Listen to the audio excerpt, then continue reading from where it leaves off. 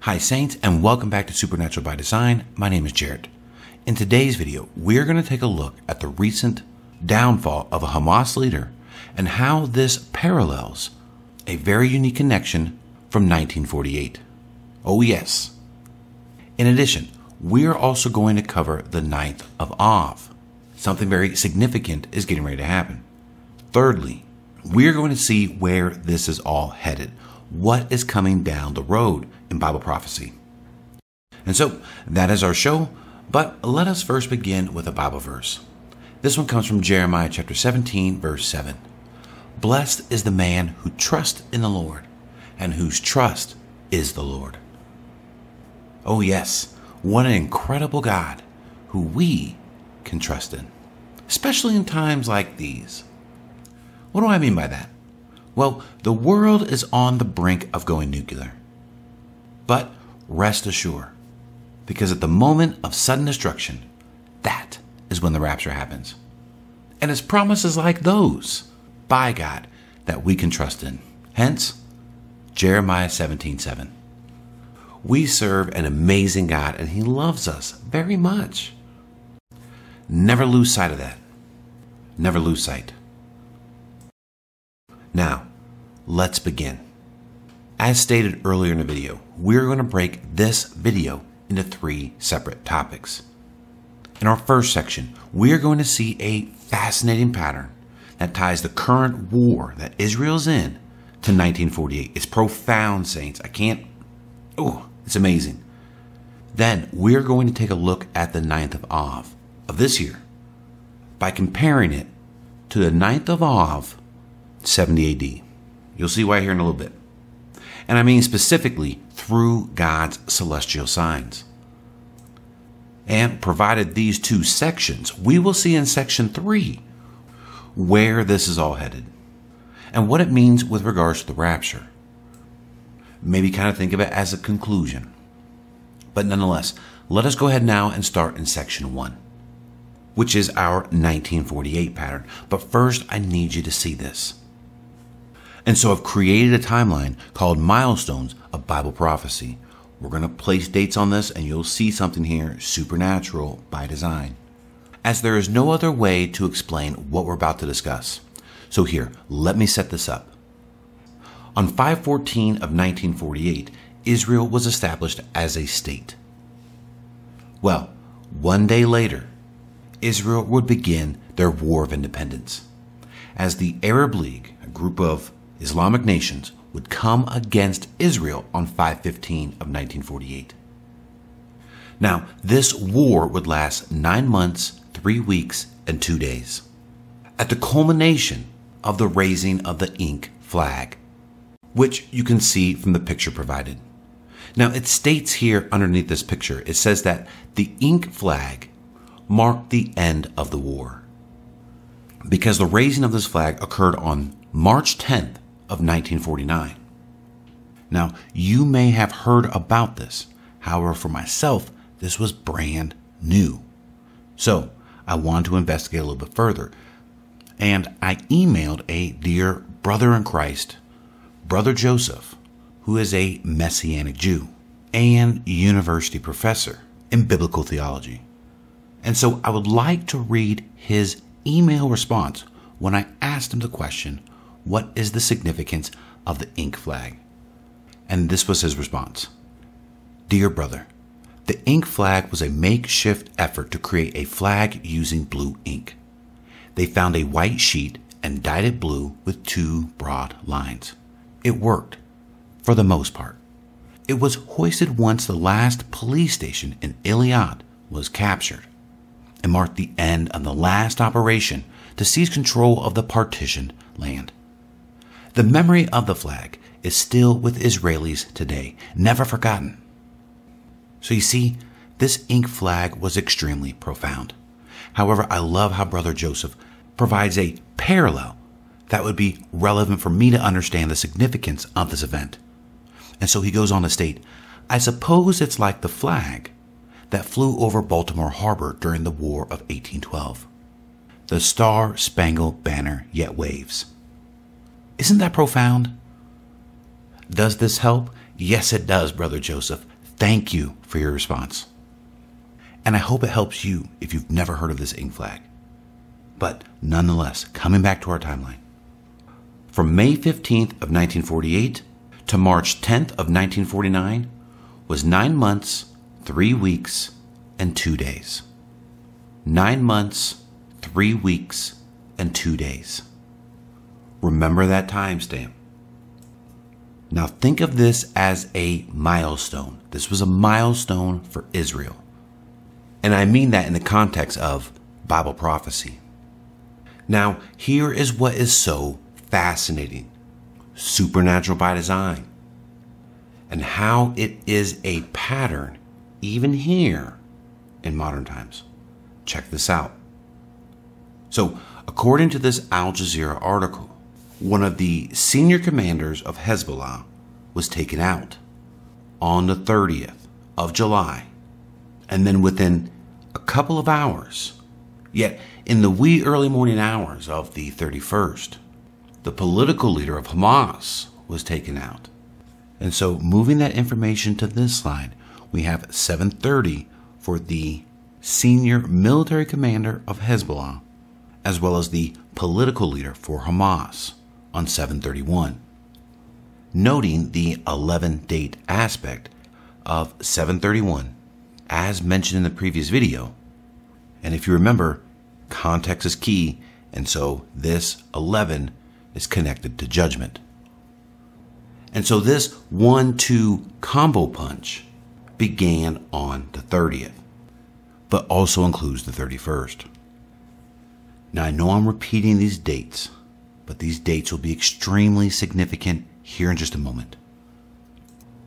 Now saints, check this out. The war with Hamas began on October 7th of 2023. Well, I should say Hamas attacked Israel on 10/7. Technically, it was on 10/8 that Benjamin Netanyahu declared war on Hamas. That will be significant here in just a second, but noted on the timeline. But check this out. How does this relate to 1948, remembering the time of 9 months, 3 weeks, and 2 days? Saints, did you know that from October 7th to July 30th of 2024 was 9 months, 3 weeks, and 2 days? The exact same month, week, and day count as 1948. What are the odds of that? Israel declared war on Hamas the very next day on the 8th. Even so, 9 months and 3 weeks and 2 days from that date is 7/31. Now we all talk about the War of Independence for Israel as being significant for Bible prophecy. I hope this really lends credence to why the October 7th Phase 2 of World War III is significant. Maybe think of it like this. If the ink flag is a milestone marking the end of Israel's independence war, then the 30th or the 31st, whichever you want to go with, is also a milestone. And because it's a milestone, it's why in Section 2 and Section 3 are dedicated to talk about what occurs after this milestone. However, I do have one more pattern that I must show you. It's a celestial one, but relatively demonstrates the exact same concept of start to milestone, celestially. However, to lay the groundwork for this pattern, I'm actually going to play a clip from a video released 8 days prior to October 7th of 2023, titled, "Everything as You Know is About to Change. World War III, the October War. War is Coming." Now, this clip is 5 minutes long. However, again, will help lay the groundwork for the rest of this video. Check this out. Highlighting God's profound relationship with using Venus inside the constellation of Leo to not only mark World War I, World War II, and our Day of Atonement War in 2020, we are now going to see an extension to this pattern that is profound and ties each one of these celestial events of Venus and Leo to a very specific solar eclipse every single time, and the very foundation of this pattern, proving that World War III is in October. Check this out, Saints.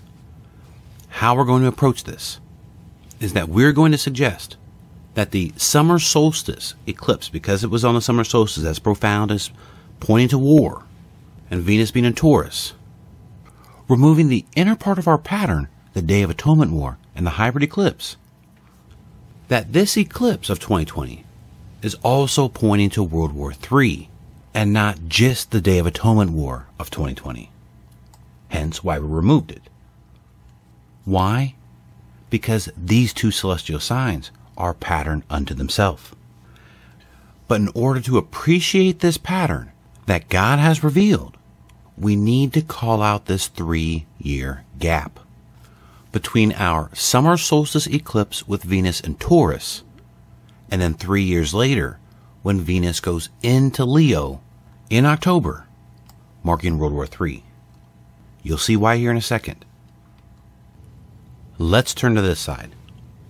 Because, Saints, incredibly enough, 3 years previous to when Venus was in Leo, marking the start of World War I, on 4/28 of 1911, at the time of a total eclipse, Venus was in Taurus. Isn't that incredible? Here, let's check this out in Stellarium so you can see it. You see, there's the eclipse. It's in Aries, but look to the left. Venus is in Taurus. So one thing we can take away here is that war doesn't necessarily have to take place on the Day of Atonement, but there is this 3-year gap that God marks with a total solar eclipse, or just a solar eclipse. And if Venus is in Taurus, 3 years later, war breaks out. Now, if this is truly a consistent pattern, we should see this during World War II, 3 years earlier. When did World War II start? 1939. So in 1936, is there a solar eclipse in which Venus is in Taurus? Well, let's check that out. On 6/19 of 1936, there's our eclipse, and there's Venus once again in Taurus. Isn't God incredible? This to me truly demonstrates that the heavens declare the glory of God. Wow, it's fascinating. God is fascinating.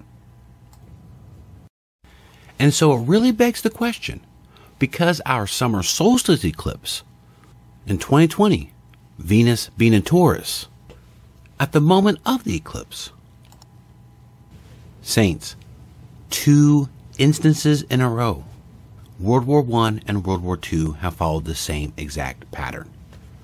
God's celestial signs are supernatural by design. I literally can't overstate that. This moves beyond coincidence, as we now have 2 variables locking in our Venus and Leo war connection. That itself, Venus being in Leo, but also that 3 years previous, a necessary condition is that at the time of a solar eclipse, if Venus is in Taurus, then war will break out 3 years later. Because think about it, without the solar eclipse aspect, Venus goes into Leo twice a year. So someone might say, well, what are you trying to say? War will break out twice a year every time Venus is in Leo? No. The set condition is that at a time of a solar eclipse, if Venus is in Taurus, war is coming, following the World War I, World War II pattern. But even taking a step back with our Day of Atonement pattern, our 2020 pattern is the exact same model as our 2023 pattern. At the time of the eclipse, Venus is in Taurus. And so, when Venus comes back to Leo, war, which is what we're getting ready to enter into. Wasn't that fascinating? I will leave a link to this video in the description. I highly encourage you to check it out. It's about 40 minutes long. However, here on this timeline, this is why I wanted you to watch that. So, as we discussed in that video, that when Venus enters into Leo, World War III. And I should clarify, Phase 2 of World War III. Phase 1 was the Ukraine invasion. This particular video demonstrated that there was a celestial pattern to the world wars. In addition, we'll see it's paramount to the 9th of Av in 70 AD. That's why I had you watch it as well. But nonetheless, here on this timeline, Venus was in Leo on the day that Hamas attacked Israel, as well as the very next day when Israel declared war. Now, in between these days, this video went viral showing the Hamas leader offering prayers and celebrating Hamas's attack. Alright, so Venus was in Leo at that time. Now I have a video clip from Stellarium that I want to show you. And so here it is. Here's Venus in Leo in October, starting World War III, Phase 2. And so all the while Venus is beginning to exit out of Leo, we're seeing a whole bunch of news headlines about Gaza and Israel, Hezbollah launching attacks from southern Lebanon, as well as the Houthis launching attacks. Or if we recall, the largest air bombardment by Iran. And all the while, Venus is traversing through the constellations until we get to Venus makes its approach again into Leo. And guess when? On 7, 30, and 31. Coming back to our timeline, that means that when Venus was first in Leo, marking Phase 2 of World War III, the main co-conspirator of this Hamas attack was celebrating the first time Venus was in Leo. But as Venus went all the way around the constellations, by the time it makes its way back to Leo, he's taken out, marking the start and the milestone. But this time from a heavenly perspective. And so moreover, we have celestial signs confirming the start of World War III plus the milestone. We have the 1948, 9 months, 3 weeks, and 2 days marking the same exact pattern. May God be given the glory. His sovereignty reigns supreme, folks. I hope you realize that these patterns aren't there just because God likes patterns. God has placed these patterns so that we would discover them, so that we would know that He's ultimately in control. These two patterns is just one extension of that. Now, with that being said, let's go ahead and go into section 2 and talk about the 9th of Av that's coming up for this year. But I guess for a little bit of background, why the 9th of Av is significant. Well, this pattern originates all the way back in the Bible in Numbers chapter 13, during the time of Moses, after the Exodus but before they reached the Promised Land. And so for a little bit of a historical context, let me paint the picture for you about what took place and how the 9th of Av pattern was established. So God had promised Israel the Promised Land. And so by the time that Israel gets approximately to the land, Moses sends out 12 spies to go scout the land. However, when all 12 came back, 10 gave a negative report because there was Nephilim in the land. You know, the same ones mentioned in Genesis chapter 6. Moreover, there were giants in the land, but it scared them, it worried them, it concerned them, and so they gave a bad report. They said, hey, I don't think we can go in there. And yet, forgetting that God promised that that would be their land. Anyways, Joshua and Caleb would be the two spies that would say, hey, no, we can take these guys. However, it's the fact that 10 came back with a negative report. However, the Israelite community believed the majority's conclusions. And this event marked the first 9th of Av, also known as Tisha B'Av, means the exact same thing. And so how this comes out in a pattern later throughout history is the destruction of the first temple. The first Jewish temple was on the 9th of Av, as well as the second Jewish temple also on the 9th of Av. And so, just as the 10 spies came back with a negative report, God was giving a negative report of Israel, hence the destruction of the temples. But it's interesting and fascinating to note here that these two destructions of the Holy Temple were hundreds of years apart by two different kingdoms the Romans and the Babylonians. And yet, without cooperating behind the scenes, these two nations destroy the two Jewish temples exactly on the same day, the 9th of Av. Now, if you want some more background information on the 9th of Av, I will place a link to Jonathan Cahn's video on the 9th of Av mystery in the description. Definitely check it out if you want some more background details. Now, with all that being said, I would like to pivot this conversation towards the 9th of Av being relevant to this year of 2024, which for this year is August 12th and August 13th. However, here's what's fascinating. We discovered in a previous video called All About Israel, I'll leave a link in the description so you can check it out, but pulling up this slide from that video, you see, the reason why I began with that celestial sign pattern of the 3-year gap marking World War I, World War II, and World War III, it turns out, now switching to this slide, that the 9th of Av that marked the destruction of Jerusalem followed the same celestial pattern with an eclipse, and then 3 years later, Venus is in Leo. And so the connection point is God's celestial signs to all 4 events. And even more so, the celestial signs aspect than the 9th of Av pattern. In fact, stressing that point. Because you see, World War I and World War II, when they started, pulling up these 2 screenshots from Hebcow, did not land on the 9th of Av, nor did our October 7th date, marking World War III. And so again, it's the celestial signs that underscore this pattern. God is precise in his patternship. But moving this forward, how does this pertain to right now, to the 9th of Av this year, 8/12 and 8/13? Well, pulling up a video from Stellarium and starting where we left off from 7:30. As Venus traverses through the constellation of Leo, it is in the middle of Leo on August 12th and August 13th, matching the same exact concept as the 9th of Av in 70 AD. Pinpoint that date.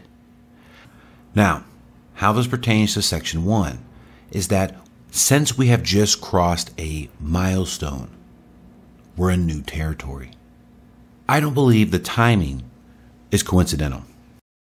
And placement of the 9th of Av, since all 3 events link Venus in Leo, notwithstanding an example in 70 AD of Venus being in Leo connected to the 9th of Av. But moreover, that's the celestial connection. Now, looking forward, let's tie the 9th of Av to an event. Now, kind of as a sneak peek to section 3, but as we've seen in the Born on Eclipse video, the leader of Israel and Iran, both born on eclipses, and also contained within their names are references to the characters out of the story of Esther. This celestial and name detail is supernatural by design. Now, consider that in context of this with the 9th of Av. It turns out, and reporting by the Jerusalem Post, that Iran plans to attack Israel on the 9th of Av, and thereby escalating the current conflict. But again, should that be a surprise? No, not at all. As we've seen, World War I and World War II, and the celestial pattern that underscored them, the Holy Spirit brought that to the surface in such a way to predict that World War III would begin in October, or I should say the celestial component of that pattern. And moreover, we should expect to see escalation.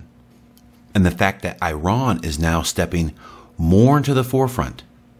Turning to this side, World War III is also connected to the story of Esther.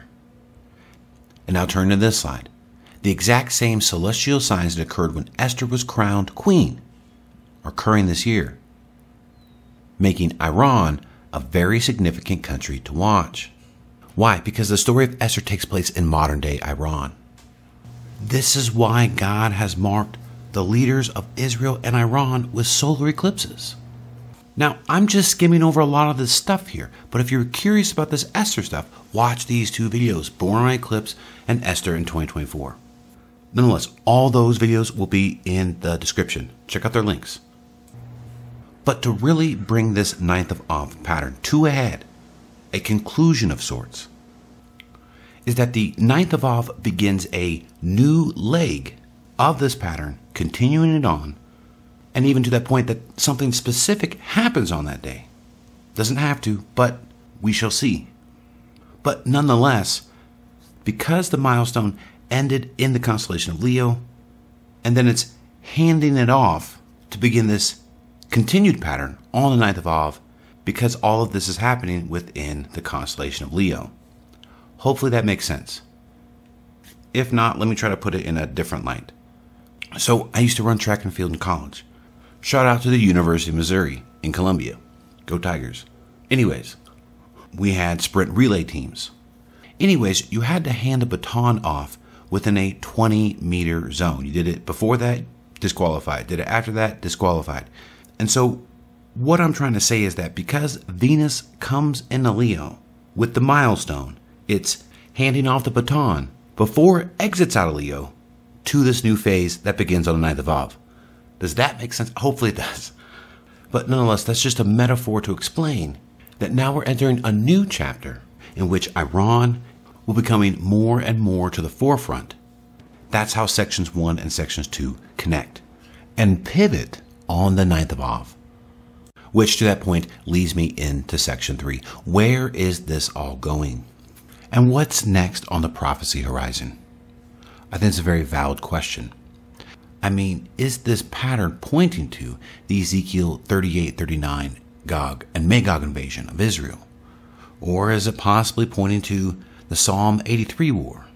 Maybe it's a combination, or maybe it's a different passage. And so I would like to say that this particular video opens up this dialogue. And don't worry, we're going to come back to how the pattern fits into what's coming down the pipeline in Bible prophecy.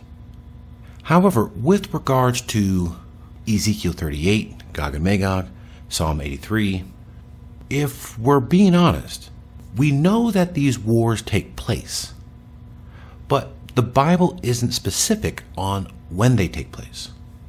However, we can all see that these alliances are definitely forming. They're coming to fruition.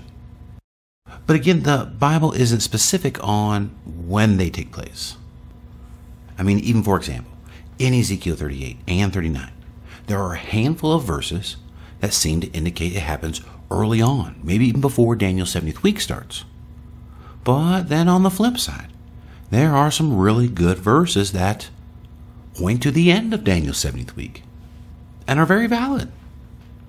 But moreover, we're not really told exactly when Ezekiel 38 and 39 take place, at least directly. You can make some arguments indirectly.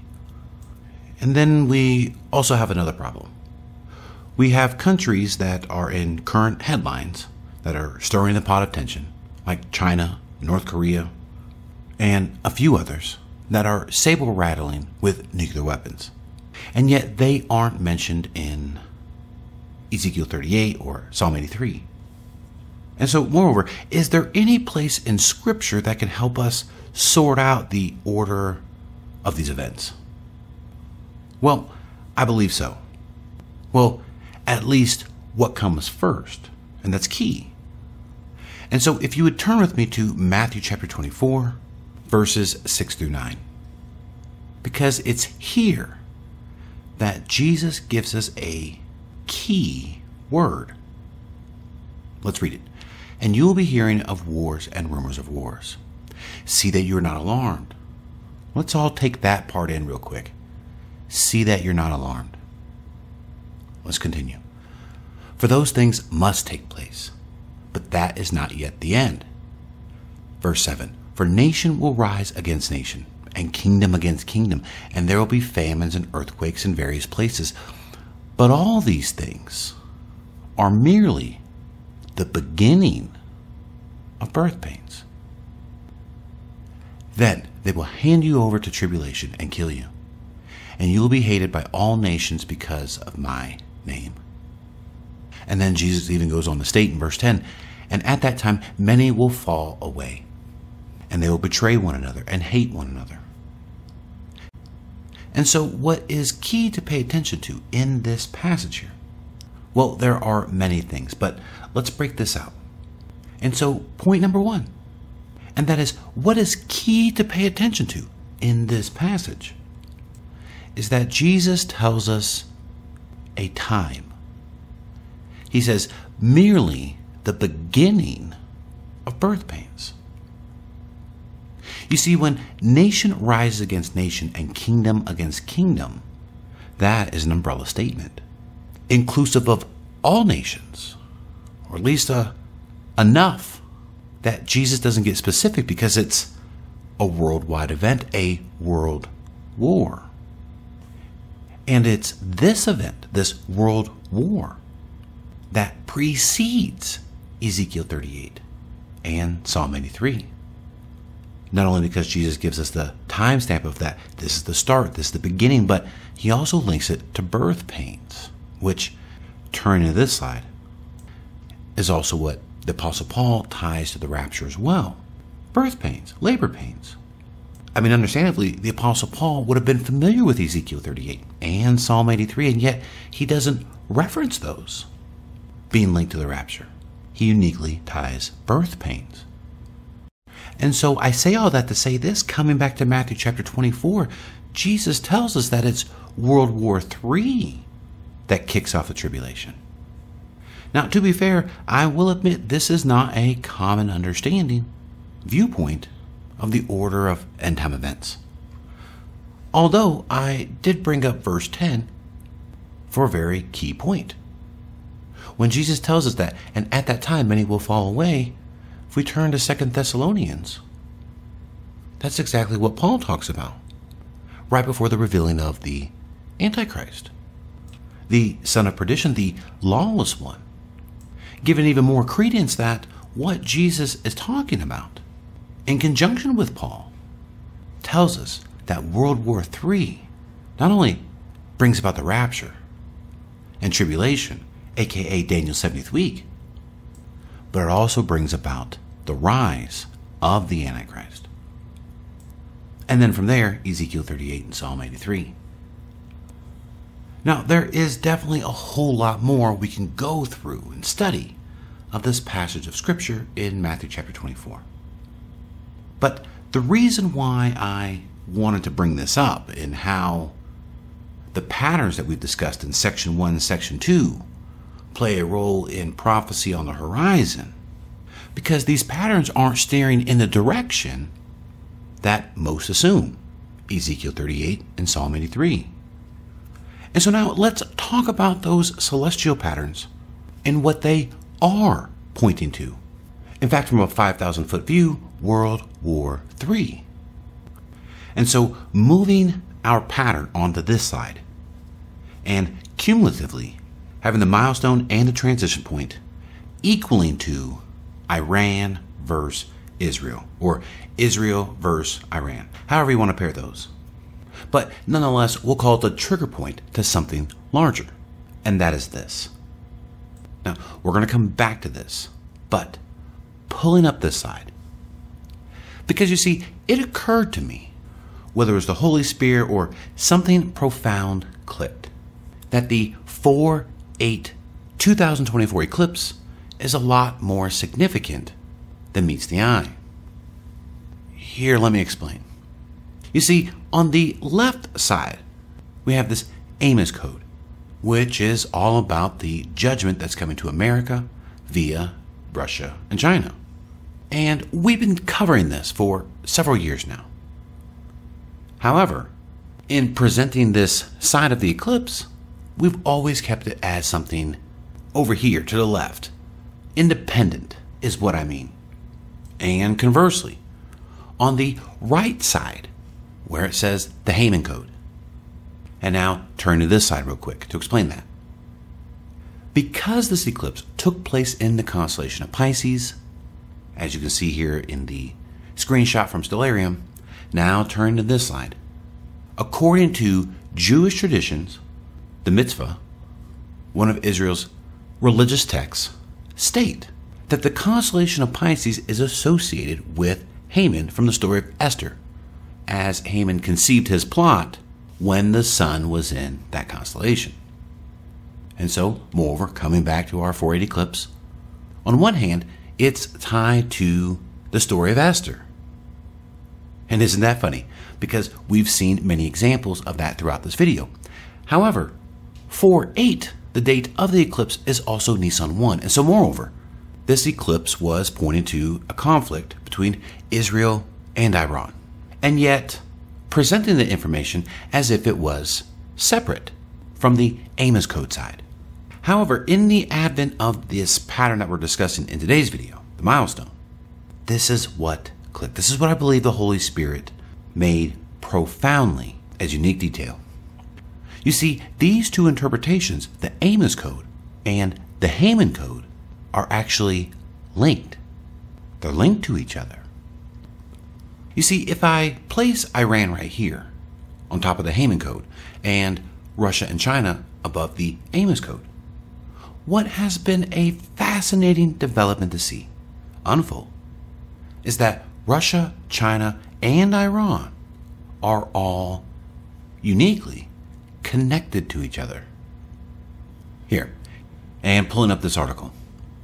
Even earlier this year, China, Russia, and Iran had joint military drills. As mentioned in this Voices of America article, China, Russia, Iran maritime drills send signal to West. Now, coming back to our eclipse slide, and then we'll place this information onto our pattern slide. But you see, the conflict that ensues between Iran and Israel will draw in America.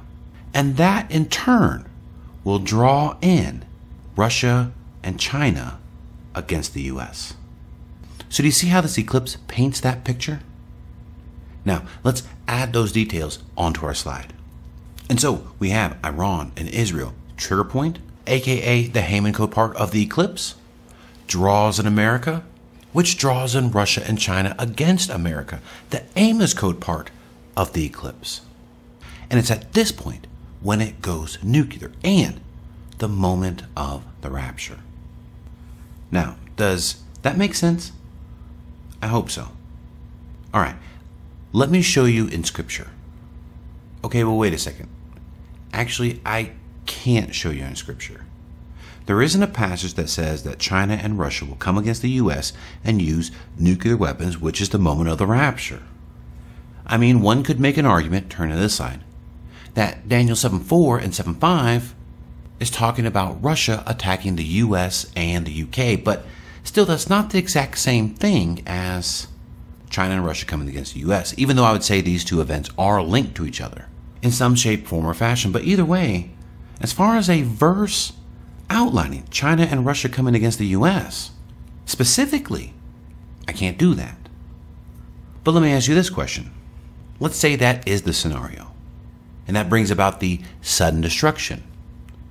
Does this scenario fall outside of Scripture?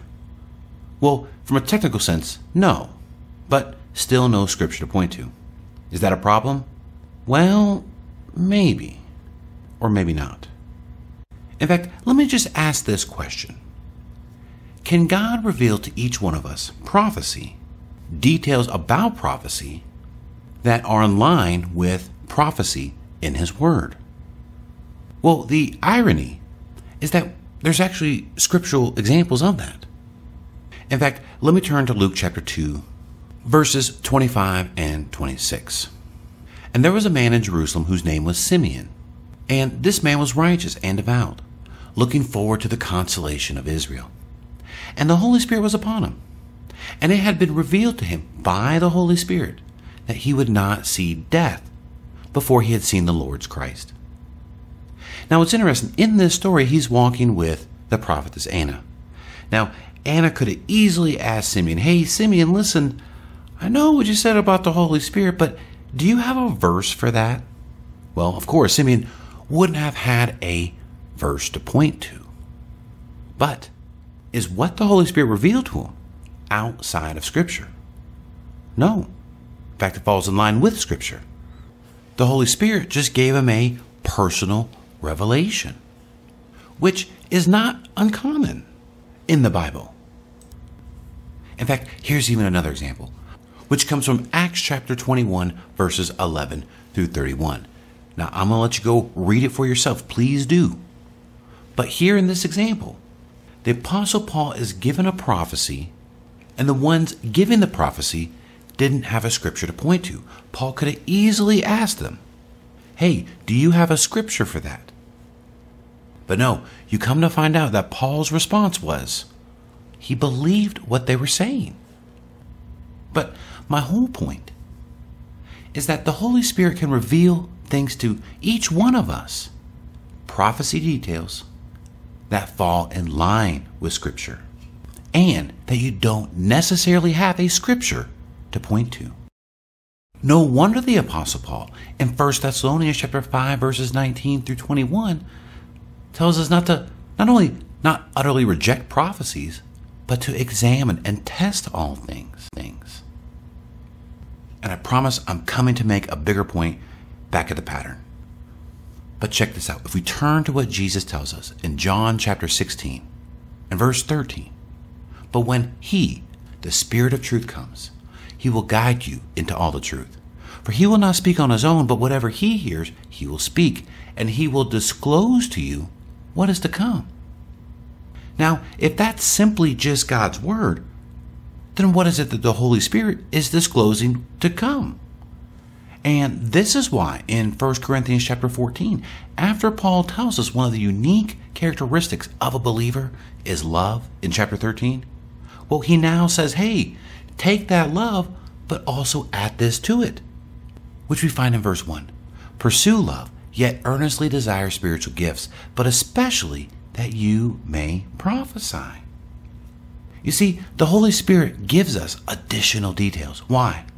Well, one reason is to demonstrate the power of God for each one of us, not only personally, but as a witnessing tool. Or how about this in Acts chapter 2, verse 17? The Apostle Peter even quotes the prophet Joel. And this was at the time of Pentecost. And this is what the Apostle Peter says. Check this out. He says, and it shall be in the last days, God says, that I will pour out my Spirit on all mankind, and your sons and your daughters will prophesy, and your young men will see visions, and your old men will have dreams. And so I say all of that, and brings me to my next point. Coming back to our pattern. You see, Russia and China attacking the U.S., and at the moment it goes nuclear, is the rapture. Now, I don't have dreams and visions. Well, I had one vision, but it wasn't that. God, through thought, told me these things. However, in my next line of evidence of Russia and China against America, nuclear war rapture, and all of that, check this out. Many brothers and sisters in Christ are having dreams and visions of that exact conclusion. That when Russia and China attack the U.S., the homeland, with nuclear weapons, that's when the rapture occurs. And so to that point, I want you to check out this YouTube channel called Uplifted. Because our dear sister in Christ posts videos of dreams and visions by other believers and puts them on our YouTube channel. Now, let me just read some of the names of these visions and dreams that the Holy Spirit is giving to many, many believers. Check this out. Dream, World War III, America invaded by Russia. Or how about this one? Prophetic dream, America under attack and invasion. Or this one, dream, America invaded by Russia, World War III, tribulation. Turn to this slide, just to show you how many there are. This one up here in the top left, prophetic dream, Russia and Chinese troops will invade America. Or this one, prophetic dream of USA being invaded by Russia and China. Or the one next to it, prophetic dream, invasion by Chinese and Russian forces. Rapture dream confirmation, nuclear war and world war. Or this one, prophetic dream, Russia and China nuking America. Another one, prophetic dreams and visions, Russia and China will attack the U.S. Or finally, this one, prophetic dreams and visions. Nuclear war and invasion are coming to America. And saints, these are not just onesie-twosie prophecy vision type things. Look, here's another side. Check this out. Dream of nuclear war. Russia and China against America. You see what I'm saying? Or this one. Dream, nuclear bombs attack America. In fact, here's a compilation of visions and dreams about nuclear bomb attacks and the rapture. Again, here's another one. Prophetic dream, nuclear attack dream. Or this one. Dreams of nuclear war and tsunami following the rapture. Dreams and visions, being nuked by a nuclear bomb and the rapture. In fact, as I was reading this one, I noticed this other one on the top right about a mega tsunami. Remember Putin's weapon, the Poseidon? It can create a nuclear tsunami, which I believe hits New York City. But my whole point is that saints, many believers in Jesus Christ, are having Holy Spirit dreams and visions of a nuclear war rapture, and specifically calling out Russia and China. And to even come to that conclusion is supernatural by design. Why? Because there's only one Holy Spirit. And so we shouldn't have different opinions or different conclusions about things. In fact, just as the Apostle Paul talks about in 1 Corinthians chapter 1, verse 10. But I urge and entreat you, brethren, by the name of our Lord Jesus Christ, that all of you be in perfect harmony and full agreement in what you say, and that there be no dissension or factions or divisions among you, but that you be perfectly united in your common understanding and in your opinions and judgments. You see, I don't know those brothers and sisters in Christ who are having these dreams and visions, and they don't know me. But we have the same Spirit, the Holy Spirit. And revelation can only come by God Himself.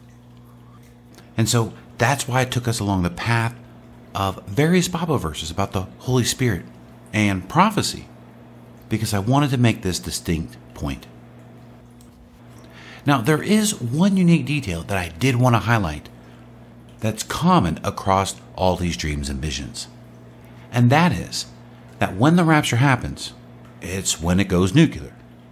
But distinctly when those nukes hit America. Now, why do I want to make that distinction? Well, because there could be some tactical nukes used on the battlefield, military against military kind of thing.